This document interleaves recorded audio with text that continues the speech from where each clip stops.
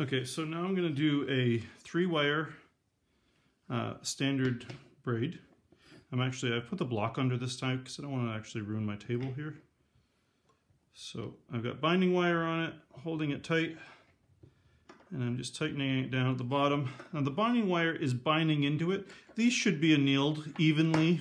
It's very important that it's all annealed evenly, kind of like your twists. It's very important for that. So this is a standard 3-wire twist, so you'll do 2 to one side, 1 to the other. Outside one always goes into the middle. You'll see how I'm not using pliers for this, which is what I did on the flat braid. I needed them on the flat braid. So now this becomes the middle one. I'm going to cross over, put it in the middle, and again, every time I braid, I want to make sure that these are parallel on this side. That helps keep it even.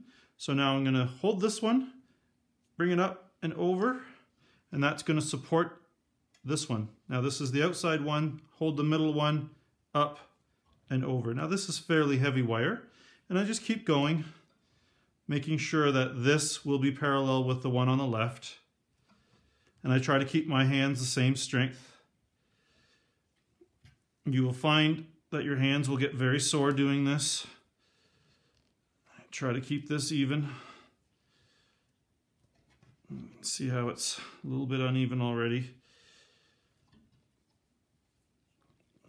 Now I'm supporting it with my finger up in the middle. This short wire is actually harder to use. I'm going to do this a little bit here.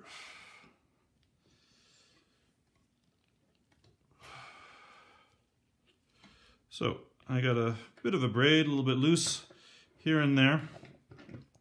One of the things I can do to tighten this up is I can take this, I can put it in a vise, similar to what you did with your twists.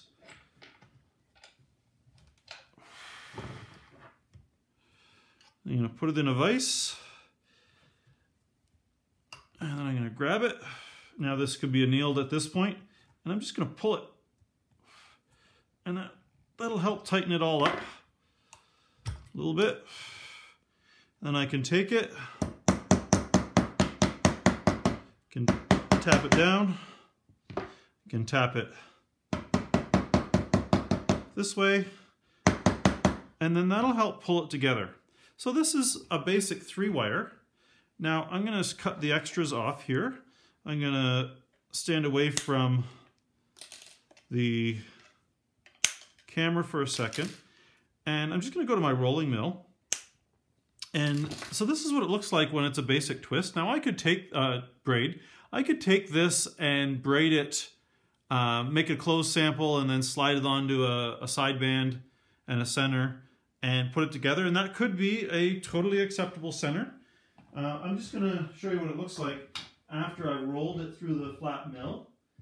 And, you know, similar to your twists, we can work our braids a little bit afterwards. We do have to remember that they will deform a little bit in the rolling mill. But, you know, I now have a totally different braid, a total different look. If I was doing this, my center band has to be this width plus the 2 side bands. So the main ring needs to be wide enough to accommodate your braid and your 2 side bands, plus a little bit of extra. So it's important that you make the braid first so that you know how wide your side band has to be, your main ring has to be. Otherwise, what you can do is make a really wide main ring, solder 1 side band on, slide this on, slide the second side band on, and just cut it.